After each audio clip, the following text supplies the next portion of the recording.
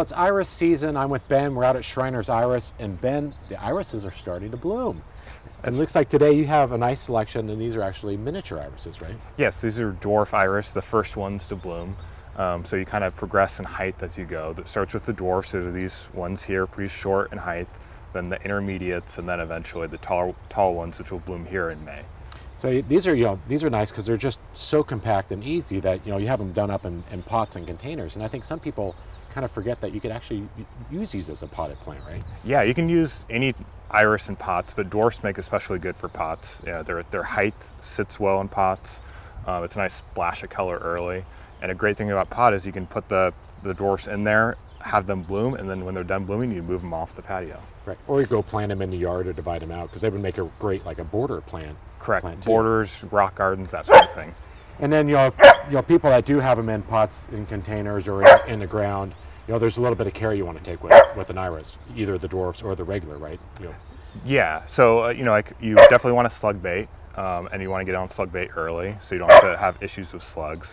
One thing when you have them in pots like this, you want to watch the water. You want to give them water, but you don't want to overwater. People tend to overwater iris when they're in pots. Okay, and they'll just rot out that way. Correct, yeah. And for people, that are used to coming out, we're out in your display gardens, which are just getting ready to start opening up and bursting into color. And you guys have your festival coming up, but it's going to be a little bit different this year, right? Yes. So last year we didn't open. This year we are opening, but it's online ticketing. So you need to either go on our website, schreinersgardens.com, and select a time and a date to come, or give us a call. And we have a cap for entry every 2 hours of 75 people. So Ben, when people come out to the festival, are pets welcome? Because I know Lily's pretty excited to be out here. Yes, pets are definitely welcome. Well-behaved dogs on leash are definitely welcome.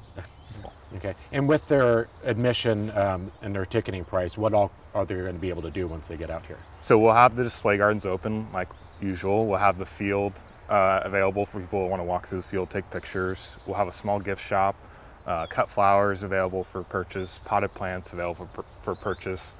We won't have any food vendors this year, no wine tasting or any other sort of entertainment. Okay, so a little bit different, but the main attraction is coming out and viewing the irises anyway, right? So right, and especially since we weren't able to let people visit last year, we're excited to have them back this year. Yeah, and then when is the festival running? It's going to be May 7th through May 31st. Okay, and so they can get on and go to your website, and all that information will be on there. Yep, schreinersgardens.com. You'll have online ticketing available right there on the website. Right, so for more information on the irises, anywhere from the miniature ones on up to the tall ones, or for their festival, make sure you go to Schreiner's website, or you can go to gardentime.tv and we'll click you open. So Ben, it's a pleasure. We can't wait for the iris start blooming. They're one of my favorites. Yeah, thanks for having me.